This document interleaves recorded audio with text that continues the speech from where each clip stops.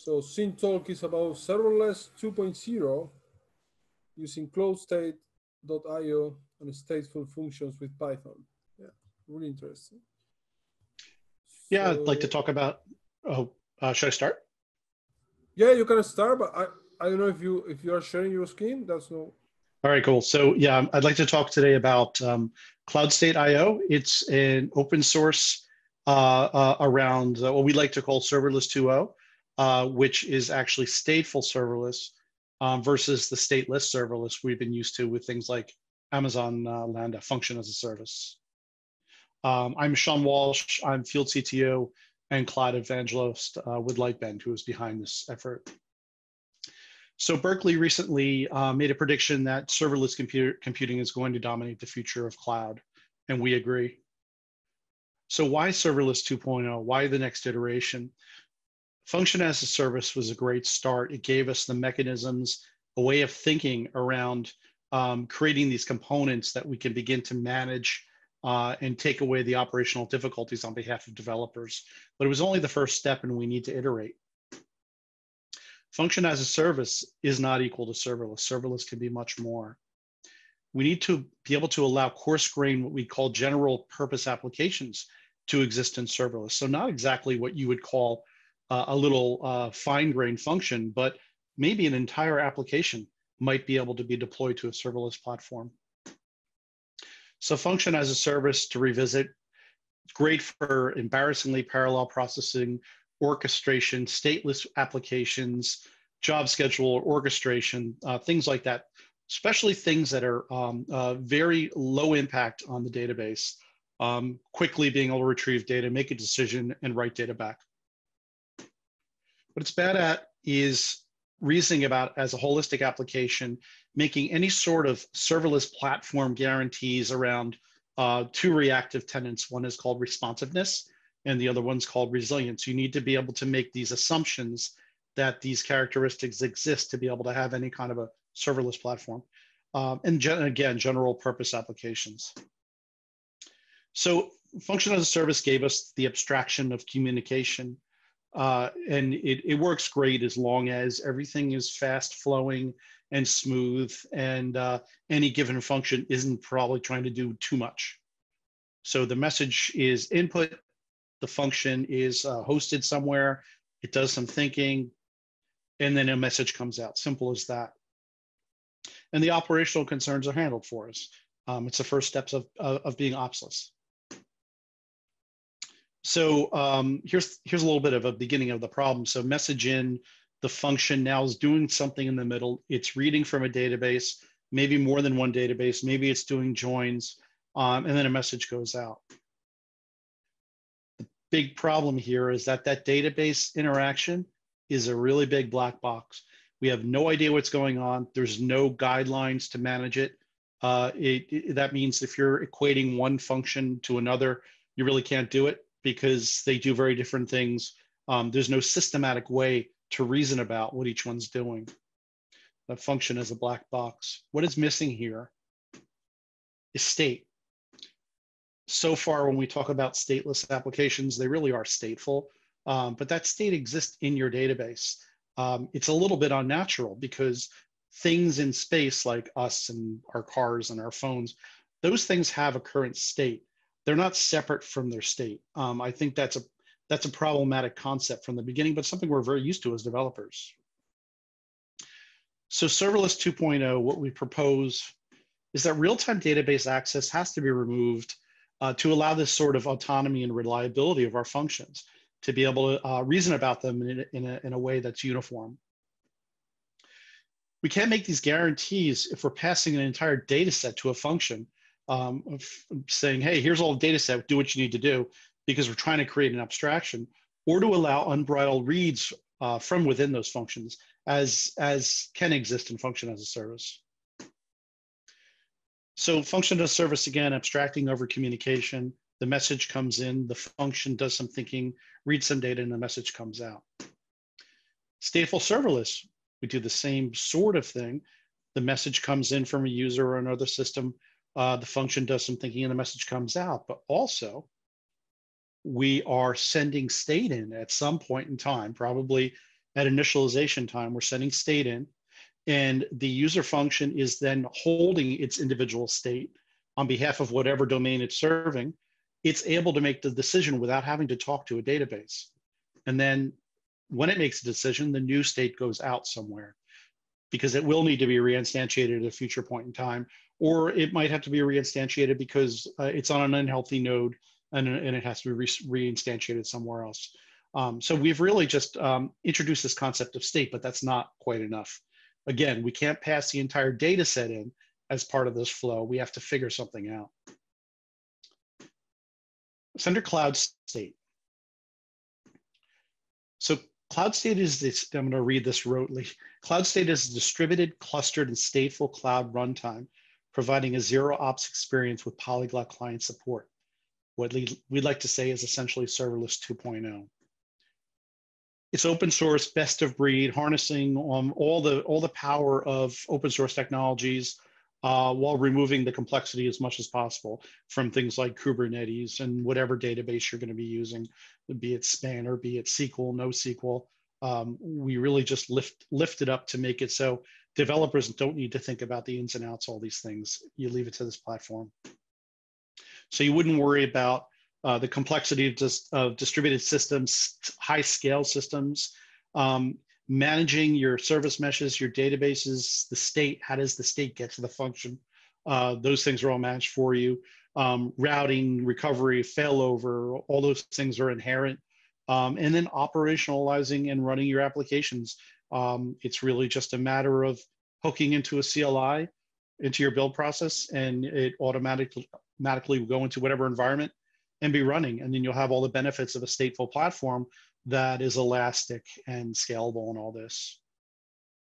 So some of the technical highlights of Cloudstate is it's polyglot. Any computing language that has gRPC capabilities is fair game to be a client for Cloudstate. So no longer do you need to have a team that is comfortable in a language and you need to find platforms for that language. This is a language agnostic platform. Everyone should be able to play. And I think it's important enough that that's a really important concept. It's got really great state models. So event sourcing, that's really important for us. I alluded to the fact that you can't pass the entire data set in. There's one useful constraint that we found to make this all possible, and that is event sourcing. I'll talk more about that in a few. Command query responsibility segregation, which we're also calling domain projection. So your reads are separate from your writes of your system. So your events are modeled and the events are the events. And then any number of interested parties could take those events and paint whatever picture across the system they want asynchronously. Key value store, create, read, update, delete. And in advance, one of the advanced topics I find is CRDTs, conflict-free replicated data types. If you're not familiar, they're a highly available, distributed sort of a read source. And it's a multiple structures that keep in sync. So when you go to read something, it'll be in memory. And if you're talking in a cluster, it'll be very highly available in almost every single node that you're running.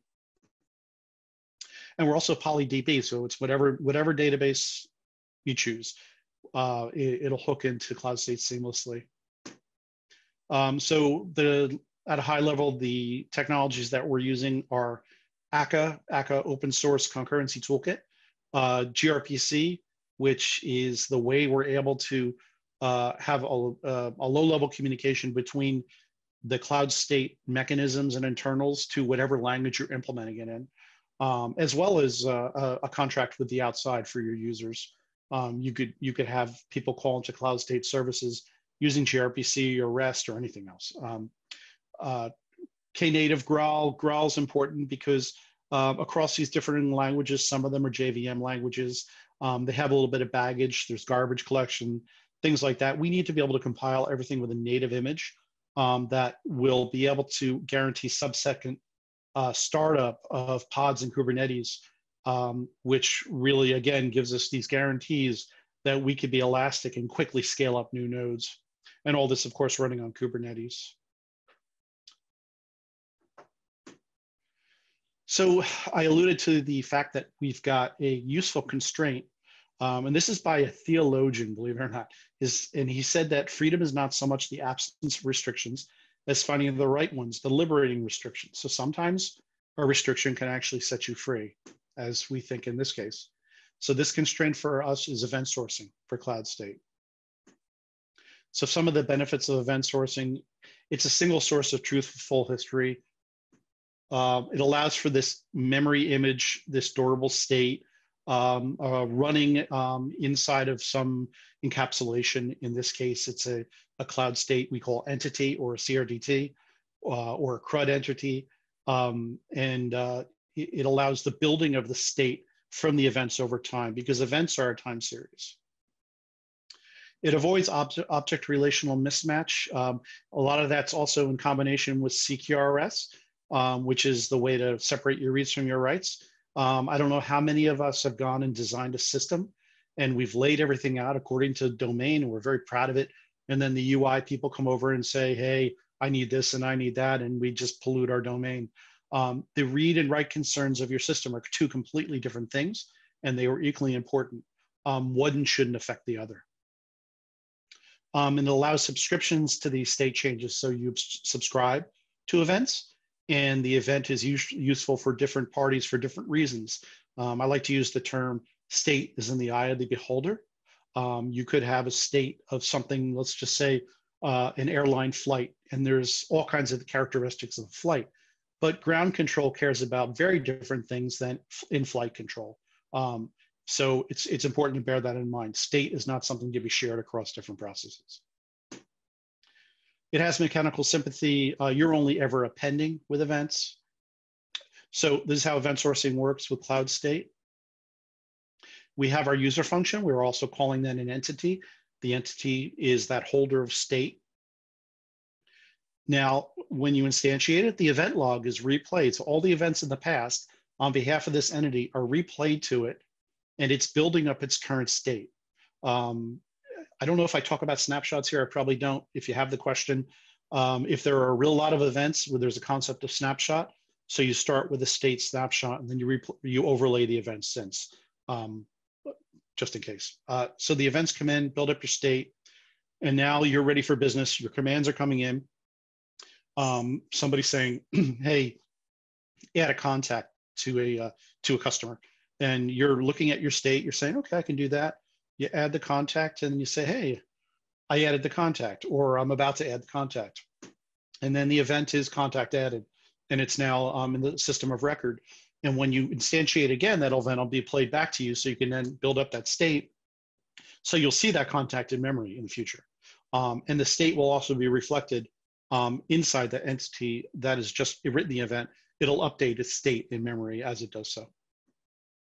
So the happy path for one of these functions is the user issues a command to do something on the domain. It goes into a mailbox. All of these entities are bounded by a mailbox. So there's no issues with concurrency. There's no blocking at all.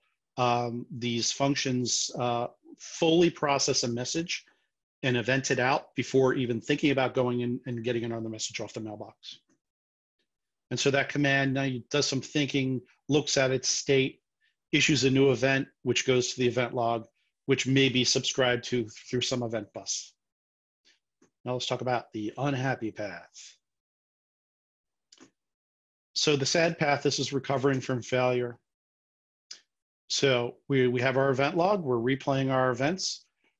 It's actually building up state in the function. And now we're ready for business again. In comes our command, and out goes events.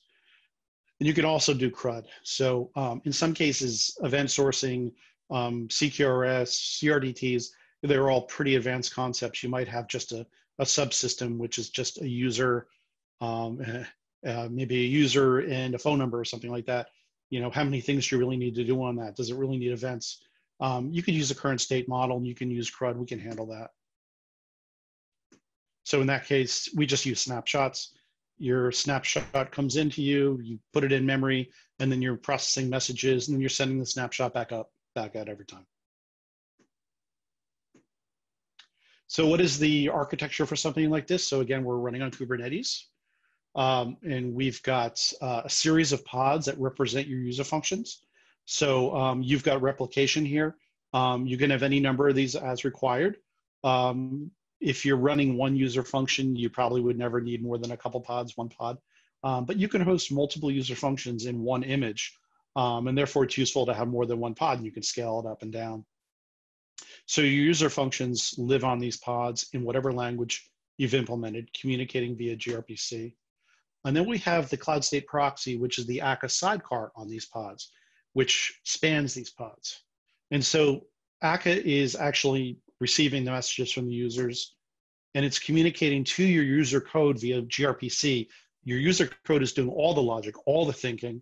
It's just all of the traffic control and the ability to write the events and to be able to play back your state. All that is on the left side. Your user function is doing all the business logic. And the Akka sidecar is also communicating in real time to the data store whenever necessary, or asynchronously. So, so that Akka sidecar lives on each pod alongside your user code. It spans those pods, but it is also a cluster in itself. So Akka cluster exists for your application, which is a series of these functions. You've got a cluster that could be expanded and contracted to do its work. And so that's how the communication location, you might have a user function on pod 3 that all of these are singletons, really.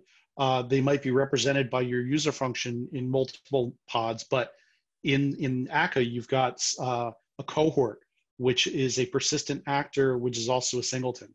And so it needs to be quickly located within that cluster across these pods. Akka takes care of all of that. So again, gRPC communication, gossip, location routing to wherever things are located, talking to your data store, all that's happening. So if we look at Cloudstate as a managed service now, you could pay as you go, as you can with function as a service, on-demand instance creation, passivation failover, auto-scaling up and down of pods, only paying for what you're using at any given time, just like function as a service. Zero ops, so automated, really automated everything. All that state failure, provisioning, routing, deployment, all the upgrading, canary deployments, things like that, all would be part of the platform. A little bit about multi-tenancy. In my opinion, function as a service has inadequate bulkheading. Maybe not in all cases, but I know it has happened in AWS, where your neighbor's function can hog resources. It's not in Cloudstate. If you're doing Kubernetes correctly, if your hardware's set up right, you've really got this clean separation of things via the pods and really good bulkheading. And even at the data level, where you're assigning different databases to different tenants. You don't share a big databases cross tenants. I think that's probably the wrong way to go. And complete security, to the extent that Kubernetes has security, do these clear separations. So quick look at what a 3-tier architecture looks like, what we're so used to. What we call a stateless application looks a lot like this.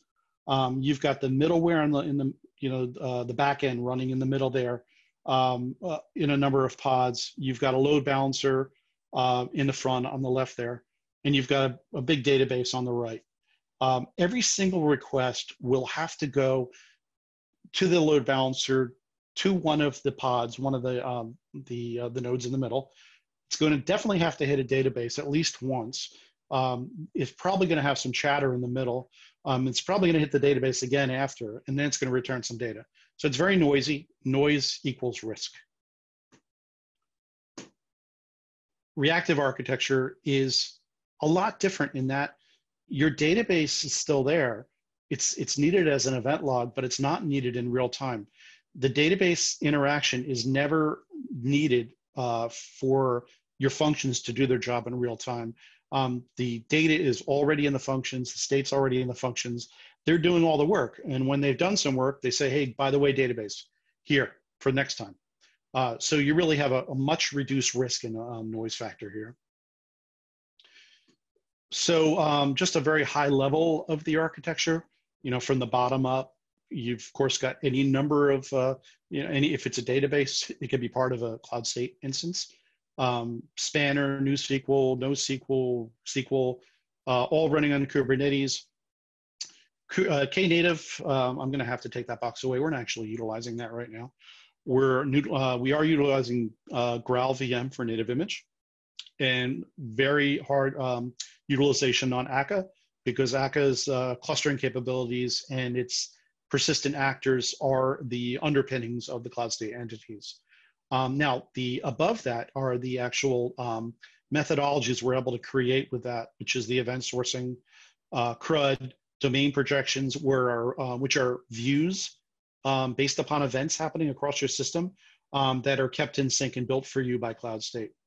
That way, when you go to read for a display, it's already waiting for you in memory or in a record in a database somewhere. Key value store, similar to Redis, and these count click free replicated data types. If you have the need, you know what it is. CRDTs, and then all these languages plus across. Any language that has gRPC can be supported. Istio for your load balancer, and then any mainstream communication protocol, gRPC, HTTP REST, Kafka, what have you, will work. So let's look at some code. I'm going to make a little admission before I go into this. I did a lot of Python. It was in health and wellness. It was for loading a new system with billions and billions and billions of records. That's the extent of my Python expertise, but I did take some Python sample code from our Python Cloudstate library, so you can glean something from it a little bit. But please do check out the GitHub repo. When I'm finished, I'll give you the link. So to be able to have a Cloudstate application, regardless of what language you're going to be implementing it, you've got to set up your protobufs for the gRPC protocol. This is going to be all the behavior of your application at a functional level. So in this case, we're talking about a shopping cart. And the shopping cart, we're going to model the messages for interacting with a cart. The one thing you'd like to do with a shopping cart is add a line item, and it would have a product ID, a name and a quantity, and a user ID. If you see that, we're also marking it as a Cloudstate entity key. So any entity in Cloudstate needs to be sharded with a unique key. So what you're doing is, instead of having a database on disk that has a unique key, which would be user ID, you've got these distributed functions in memory in a cluster that are sharded by user ID. So it's a similar concept to a database table. If you're not familiar with protobufs, you'll see that when you say string user ID equals 1, you're saying that the data type, of course, is string. What am I calling it? And then what is the ordinal of it? 1, 2, 3, and 4, the ordinal of these attributes. Remove line item, again, you tell it's the user ID, which is the ID of the function. And then what is the mandatory attribute for removing a line item? It's a product ID in this case. There's the ability to get the shopping cart if you'd like to view it. In that case, you just need to be able to give the user ID key. You have line items here, which are part of a cart. And we modeled that here with line item, and then it's used as a repeated collection of items inside of cart. And so now we can have our service that uses those messages in our gRPC service called shopping cart. So we can add an item, and we can remove an item, and we can get our cart. If you're not very familiar with protobufs, this is a really cool feature. So out of the box, if you do a Cloudstate implementation using Python, any other language, you're going to implement this gRPC backend for this service. What you're going to get for free here is, if you include this optional section, you're going to get REST just by default. So you get gRPC and REST at the same time. That's what the meaning of those things are. And then there's also another file here, which is actually your domain. So you can model your domain objects also, again, in protobuf. Makes them much easier to share and return as data when you have callers. So again, line item, an item added event. So I talked about event sourcing. This is our event for item added. It's got a line item inside of it. This is our event for item removed below that.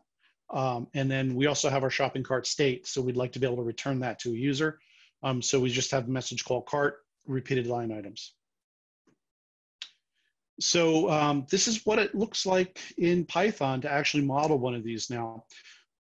So it's not a real lot of code. It's a shopping cart. You're going to be able to have billions of them in memory, given that you've got enough cloud hardware in place and Cloudstate installed. It's fairly guaranteed that you could model the world. There's no limitation if you've got enough of these nodes. And all you need to do is mark it appropriately as an entity, a data class. There's a little more code in the sample that I think you should probably take a look at, where it specifies what this underscore shopping cart and the file descriptor are. It's a little bit busy, but this is some of the code, what it looks like to create a shopping cart in there. You'll see that you'd like to snapshot it. This is a callback function that is going to actually call for your snapshot when appropriate. If we look further, we'll see that there's a snapshot handler, handle snapshot. This is your callback from Cloudstate saying, hey, here's your CloudStart, your state, and you'd set your state in your cart, your internal state to that, and then you'll have the event handlers, item added. You would then, every item added would be called back into you, and you would add them to your state. So it's all very callback based. You just implement these annotations, and you're in business. And remove item, if you're interested, that's what remove item would look like. You take your item out of the cart and you return empty. So on behalf of the Cloudstate team, we'd like to say thanks. We'd love to see your interest. We are always looking for contributors. Any questions you might have, we'd love to hear about them. The full sample, I'm going to leave this up for a few secs. This is where the Python support and with the shopping cart sample exists. I encourage you to pull it down from GitHub and take a look and run it and play with it. So that's all I have. And let me turn up my volume here. Good. Good. Thank you very much.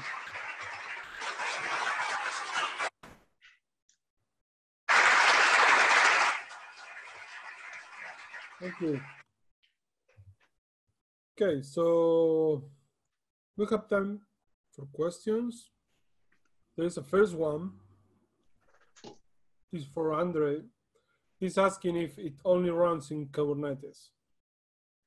Yes. Yeah. Kubernetes, in our experience, is the way the world has gone.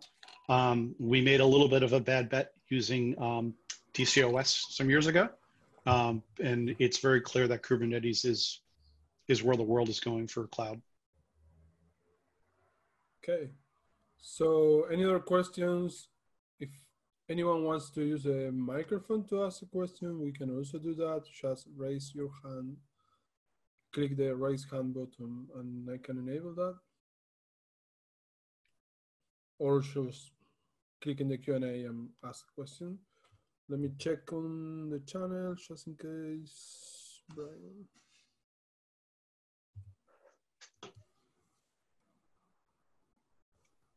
Okay, so last call, no takers.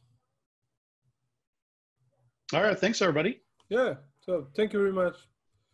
Thank you for presenting. Enjoy the rest of the conference. See you. All right, thank you.